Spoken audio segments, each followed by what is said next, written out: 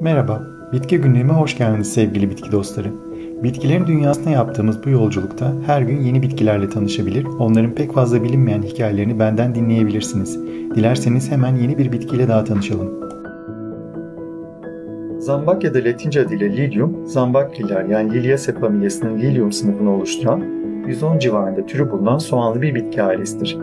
Bitkinin Latince ismi Yunanca'da ak zambak için kullanılan Lilium sözcüğünden türetilmiştir. Ak zambak yani Lilium candidum en tanınmış zambak türlerinden biri olduğundan bu isim seçilmiştir. Adında zambak sözcüğü bulunan ama aslında zambak olmayan bitkiler de vardır. Örneğin bizim nilüfer olarak adlandırdığımız su bitkisine yabancı dilde su zambağı diyorlar.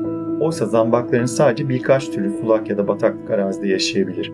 Bu genellikle soğanlı bitkilerin çoğu için de geçerlidir. Ek bir bilgi olarak günümüzde yaşayan en büyük su bitkisi de bir nilüfer türü olan dev nilüfer yani Victoria amazonica'dır. Yapraklarının üzerinde küçük bir çocuğu kolaylıkla taşıyabilir. Dünyanın en büyük biyokitlere sahip kara bitkisi ise akçakavak adı verilen bir kavak türüdür. Bu ağaç aynı kök sistemini kullanan klon ağaçlardan oluşan bir koru oluşturabilir. Bazı zambak türleri ise epifit yani başka bitkilere hatta genellikle ağaçlar üzerine tutunarak yaşarlar.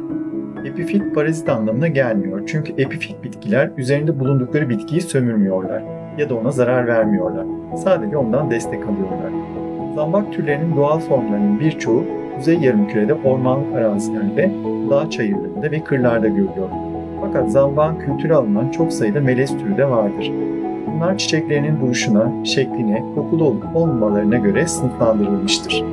Örneğin trompet zambakları olarak adlandırılan melez türler, gece koku yayan türleri içerirken, oryantal zambaklar olarak adlandırılan melez türler ise hem kokulu hem de iri çiçekli türleri kapsar. Zambak, bahar sonu ve yaz boyunca açtığı gösterişli ve genellikle kokulu olan çiçekleri nedeniyle hem kesme çiçek hem de bahçe bitkisi olarak kullanılır. Özellikle doğu zambağı olarak bilinen Lilium longiflorum türü kesme çiçek olarak kullanılmaktadır. Zambak drenajı iyi olan kireçsiz ve orta asit düzeyindeki toprakları sever. Zambak soğanını güneşli ya da yarı gölge bir konumda soğanının 2,5 katı derinliğine ekmeniz gerekir. Bu kural sadece ak zambak için geçerli değildir. Ak zambakları yüzeye dikmeniz gerekir. Zararlısı biraz fazla olan zambakların üretimi, bakımı ve soğanlarının saklanması türüne göre biraz karmaşık ve zahmetli olabilir ama hepsi de gerçekten çok güzel çiçeklerdir. Zambağınızı en kolay çoğaltma yöntemi ise oluşturduğu minik soğanları kullanmak olabilir.